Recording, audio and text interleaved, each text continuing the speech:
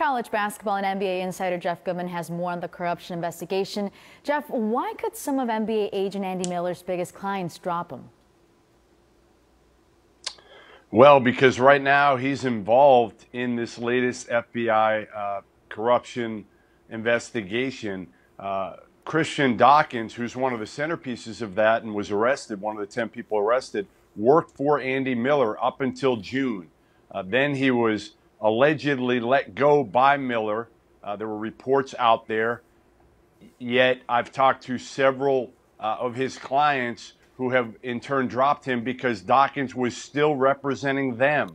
So right now you've got guys like Justin Patton, Edmund Sumner, Willie Reed, who have all dropped Andy Miller because of concern and also the relationship between he and Christian Dawkins. By the way, Miller's ASM Sports represents also several players, including Kristaps Porzingis, Kyle Lowry, and Serge Ibaka.